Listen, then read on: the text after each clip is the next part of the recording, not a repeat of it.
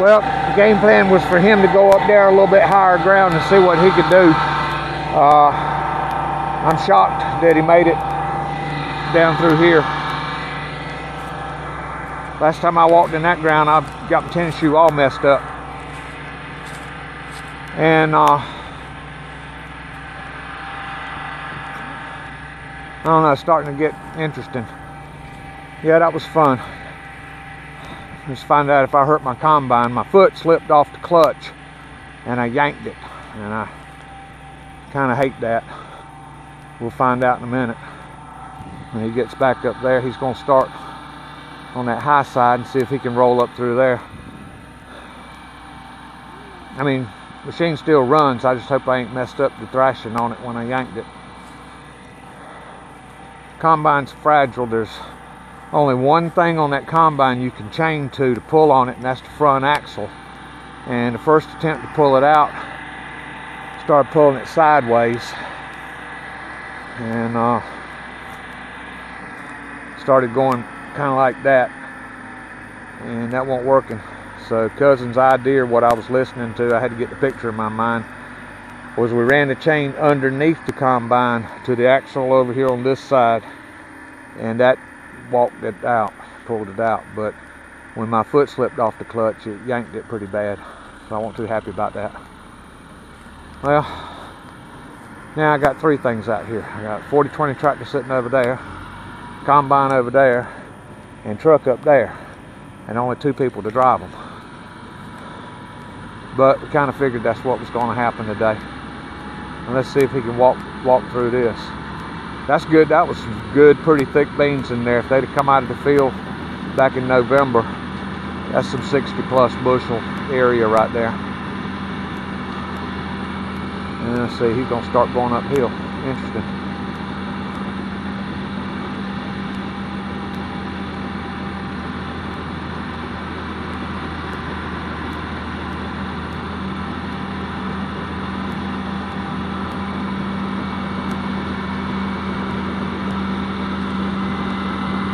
Can't tell for sure whether he's in them or not.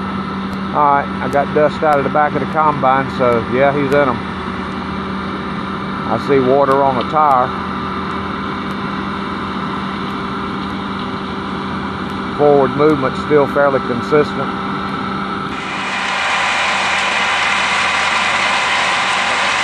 Alright, after pulling the thing out of the mud, I called my wife on her cell phone. She said, yeah, there's coffee, come get some.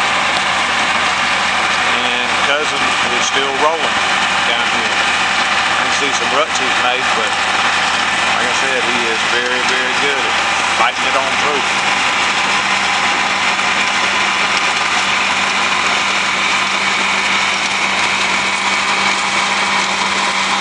I wish he'd swing up by the truck this time and unload that hopper.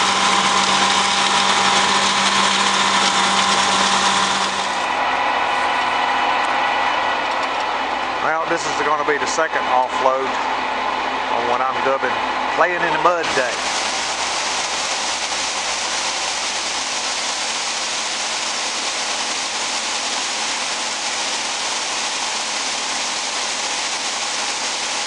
These haven't been full hoppers, but half of that hopper is a lot of weight. There's a lot of arguments about how many beans that hopper will hold, how many bushels. I think it's 35. I mean, there's different configurations on these 3300s.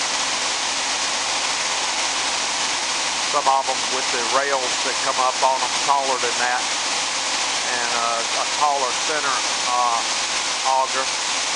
They're listed at 55.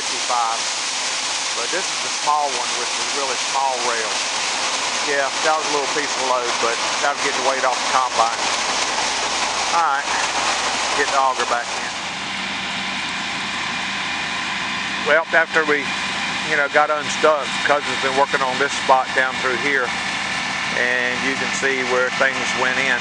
Now this is interesting. That's how much water's in the ground. When he squished down there, that water came up and filled that up. Let's see, I can make it look. There, it's all splash.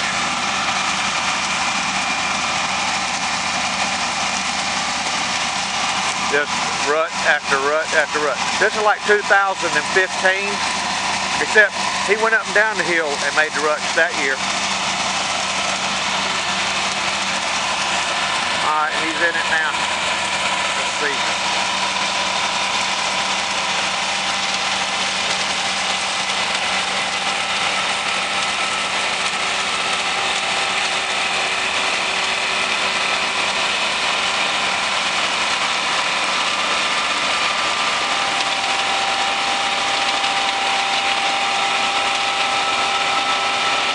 I'm focused on watching that tire. It's come back up, but it was down real good there for a little bit.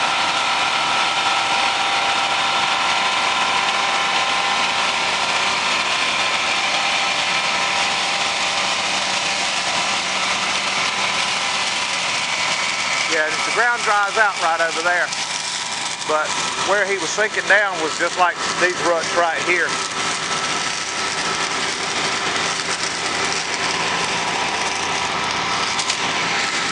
Like right there and there.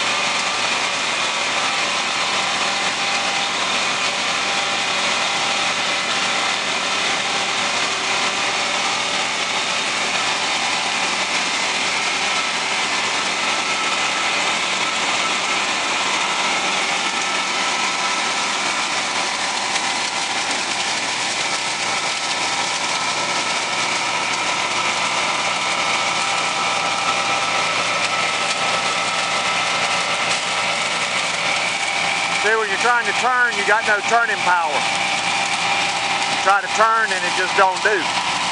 You can tap the brakes, but when you're busy spinning, you don't tap the brakes.